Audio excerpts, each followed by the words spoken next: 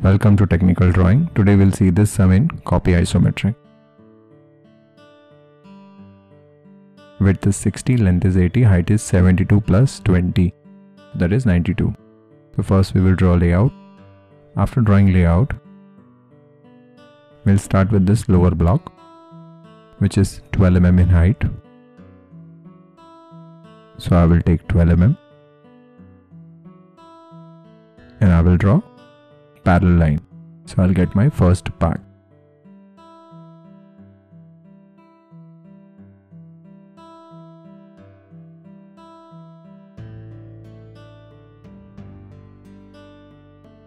So we are done with first part.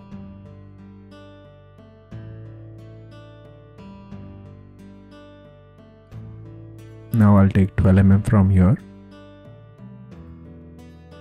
and I will draw a line. That is this line. And here we have a circle. So I need to take midpoint. See, this is tangent, right? So first I will take midpoint of this 80. So that is 40. And from the center point I'll go up. I have to go up by how much? 72.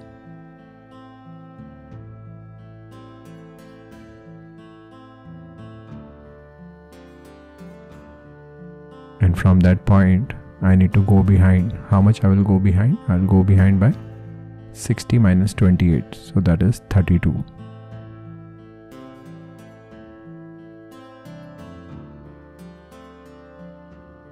After that, from that point I will draw plus.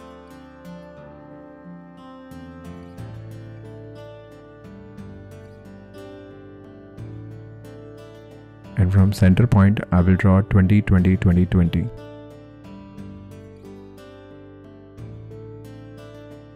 So I'll get a rhombus.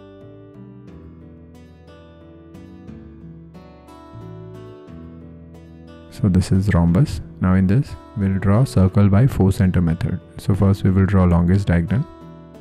This is point 1. This is M.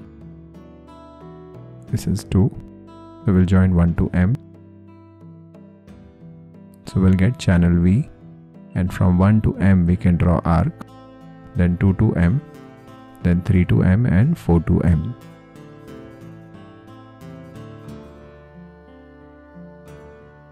Same way, 2 to M you draw arc.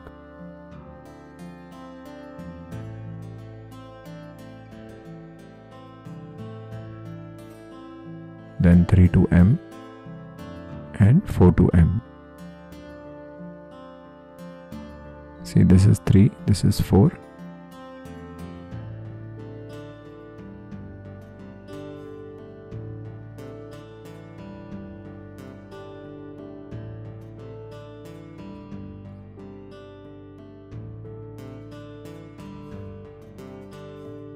After that, we'll take this circle behind by 28. So we'll take all the point. We'll take tangents also. See this, from this circle we'll draw tangent. And we'll take point 1, 3 and 4 behind by 28.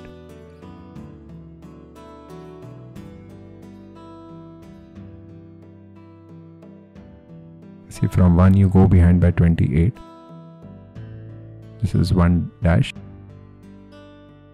3 you go behind by 28. That is 3 dash. And from 4 you go behind by 28. 4 dash.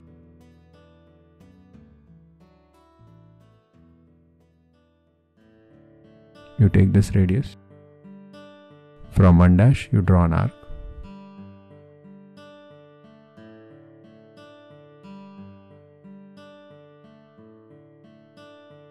From 3 to M you draw curve.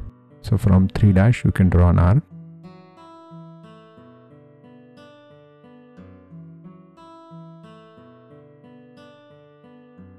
And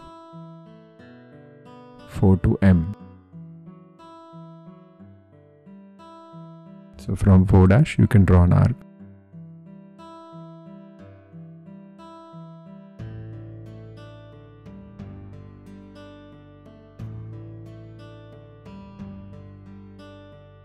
After that, you take point, this is 28 minus 12, so that is 16. So you take point 1 behind by 16, that is 1 double dash, and you take point 4 behind by 16,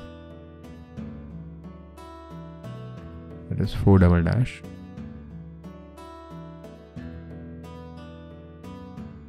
So from 1 you draw an arc, from 1 double dash you draw arc,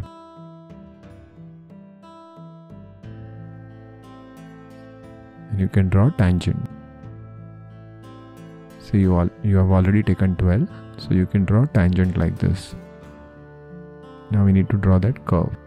So again from 4 we can take this radius, go behind by 16, and you can draw a curve.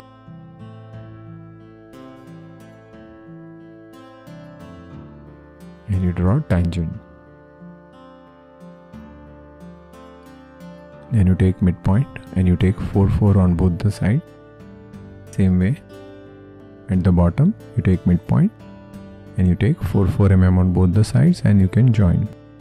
So we are done with that inclined portion. Now we need to project behind. See this, we will draw a line behind, and from here also we'll draw a line behind. Wherever it will cut, from that point we'll go up straight.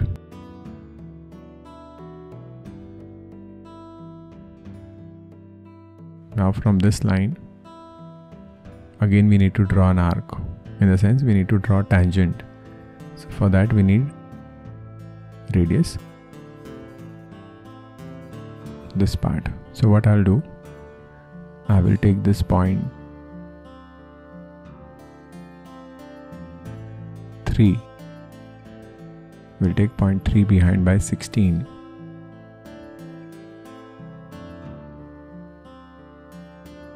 That is 3 double dash, and from that point we'll draw an arc. So we'll take this radius, from 3 double dash we'll draw an arc.